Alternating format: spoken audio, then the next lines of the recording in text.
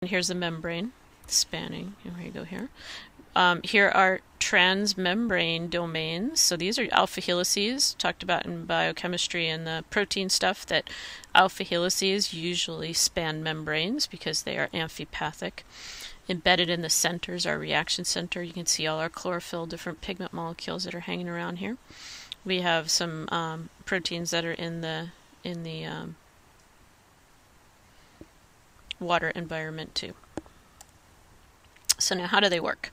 So here is one of the photosystems, and here's another. Unfortunately, this photosystem was discovered first, so it's called photosystem 1.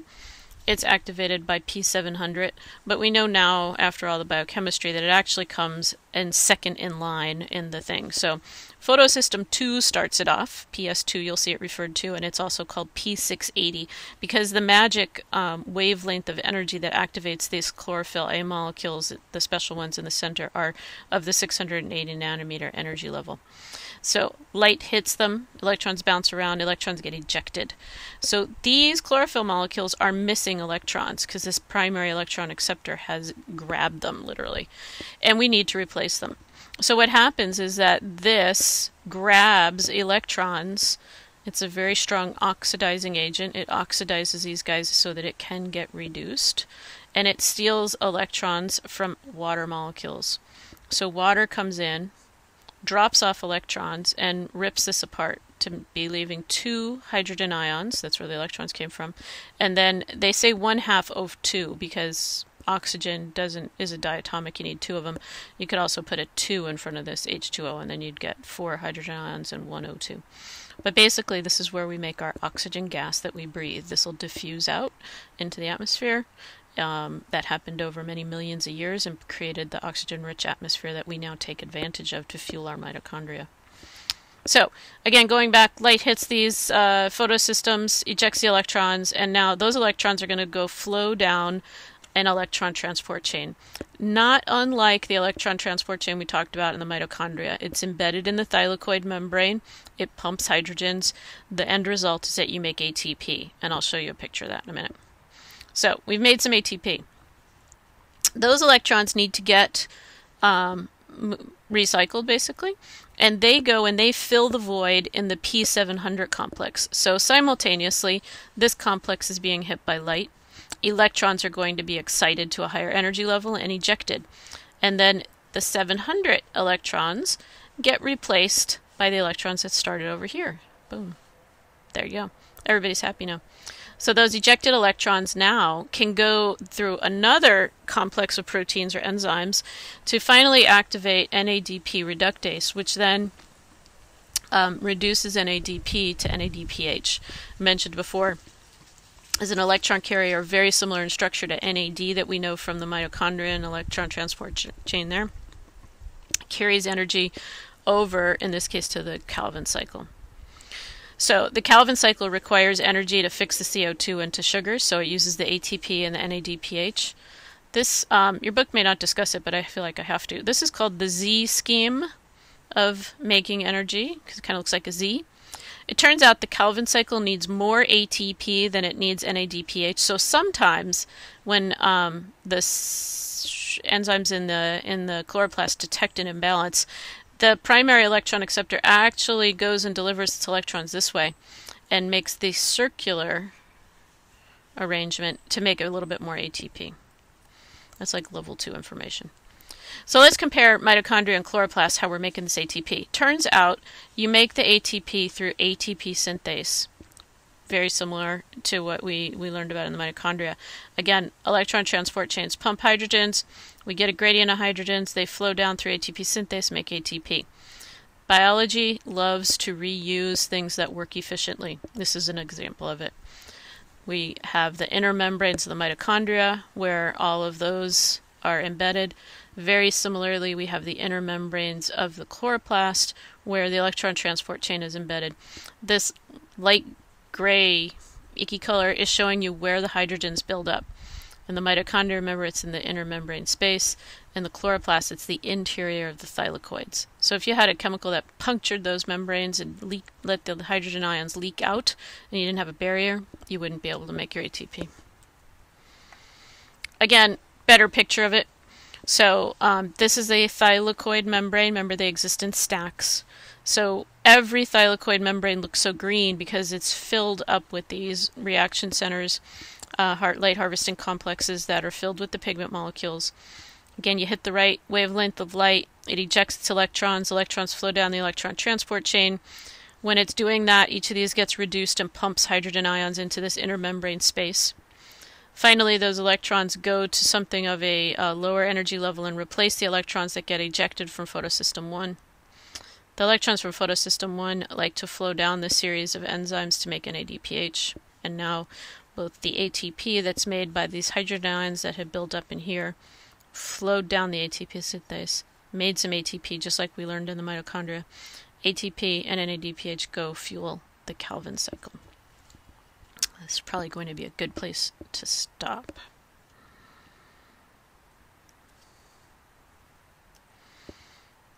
Again, go through that in the book, be able to draw it out. The Calvin cycle. So we'll do an activity in class to help think about these carbons moving around, but basically we need carbons to build all the molecules in our body. And plants are autotrophs. They're able to make all the sugars to get rearranged into the molecules they need to make in their body. So plants are our primary producers. We eat plants, or we eat things that eat plants. But ultimately it's the Calvin cycle that is taking the CO2 from the air, fixing it or adding it to an organic molecule called RUBP, and making first to 6 carbon gets rearranged, blah blah blah, outputting a sugar. So the most abundant and one of the most important enzymes in the world is called rubisco. Kind of reminds me of Nabisco. Rubisco is RUBP carboxylase because it adds carbons to this molecule. This is one of the cycles discovered by Calvin and worked out all the biochemistry that we don't have to know all the details of, but it's so important it's worth a couple of minutes to think about. So you need to do this cycle 3 times to get a single output. And in fact, you actually need to bring in 3 CO2s to get enough of these guys, times 3, to regenerate that starting material. We'll do a little activity with chocolate bars, hopefully in class, to push around these little pieces of carbon or pieces of chocolate to see how that rearrangement takes place. But I'll blow through it really fast here. So 3 CO2s come in. Rubisco, the enzyme that fixes carbon, hooks those 3 carbons up to 3 molecules that have 5 carbons on them. Okay, so 3 times 5 is 15, plus 3 is 16. So we make 3 molecules of 6 carbon things. This is very unstable and it quickly splits into 6 molecules of a 3 carbon thing. So we're still at 18. Rearrangements take place, ATP comes in, gives its energy off, and now we have a bisphosphate item. Again, NADPH, an energy carrier, comes in, helps rearrange bonds. We now have the molecule G3P, or glyceraldehyde 3-phosphate, which is the stuff that we saw halfway through the glycolysis. I reminded you then to pay attention to that molecule. So imagine if this is halfway through glycolysis. Basically, if you paste 2 of these together, you get a glucose. And that's essentially what continues to happen in the chloroplast.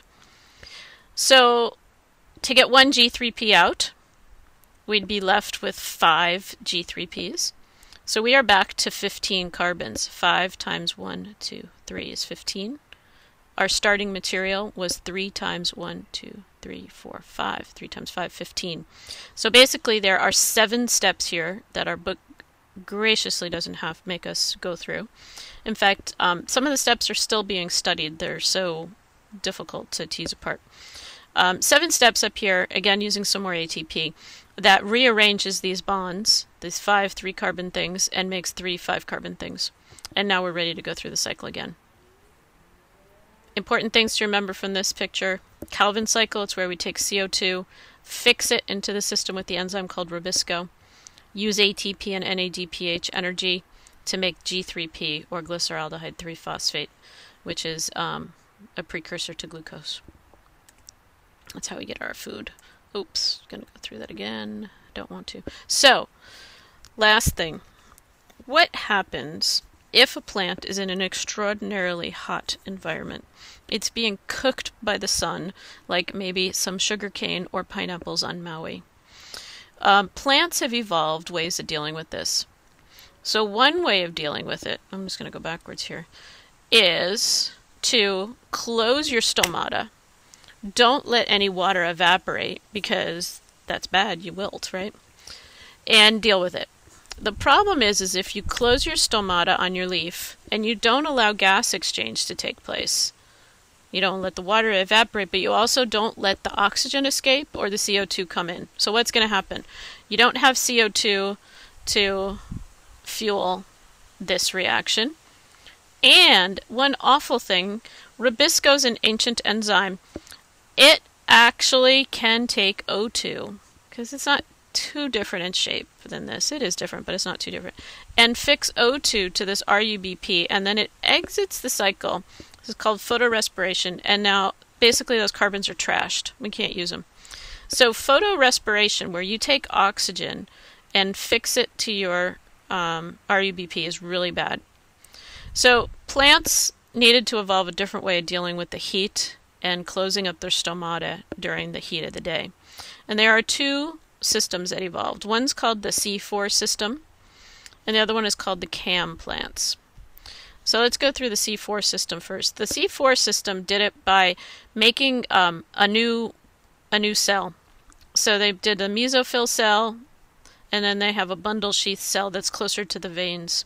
So basically they spatially separated the enzyme that fixes the CO2. So our Rubisco guy gets moved away from where the oxygen builds up when they close the stomata. Essentially CO2 comes in, it gets fixed into this organic acid that they're not going to tell us the name of, don't worry about it, and then drops off that organic acid. It's a 4-carbon organic acid, drops off one of its CO2s to the Calvin cycle in the bundle sheath cell in another place, so that they can basically cram CO2 in away from the oxygen. And now Rubisco takes that CO2 and fixes it. The CO2 is not being fixed by Rubisco up here, it's by another enzyme. So similarly, CAM plants will fix CO2 into that same organic acid using that enzyme. But what the CAM plants do is they do it at night. So they open their stomata at night and they run this organic acid system. And then during the day, when there's enough ATP around in NADPH, they drop off their CO2 from that organic acid. It gets fixed by Rubisco and you make your sugars. So the C4 plants do it spatially.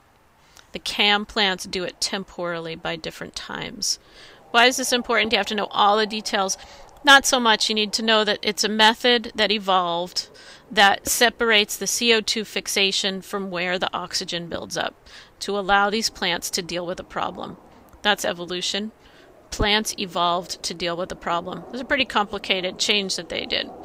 And again, similar to the way we've talked about ATP synthase, evolved once and kind of got perfected. These guys use the same process, so they kind of evolved one idea once and then just kind of tweaked it a little bit by the day-night system versus the location system. So this is just a good summary slide. Photosynthesis is light hitting the membranes inside the chloroplast. These membranes are called thylakoid membranes. When they're stacked, they are grana. This is where our chlorophyll molecules are located that harvest the energy. They go through a system that makes ATP and NADPH, which is the energy to fuel the Calvin cycle, where we take CO2 in, siphon off 3-carbon sugars, and store it as starch or export it as sucrose in the plant. Another byproduct that's handy for us that we've evolved to use is O2. Gets evolved very early on. Remember, water gets ripped apart so that we can satisfy the electrons needed to basically resatisfy photosystem 2. And lastly, you can go do this on your own. You can watch Paul Anderson's video on screencast on photosynthesis. I tell you many times I love this guy. He does a good job. You'll get to hear him speak about the same process in slightly different words, but same idea.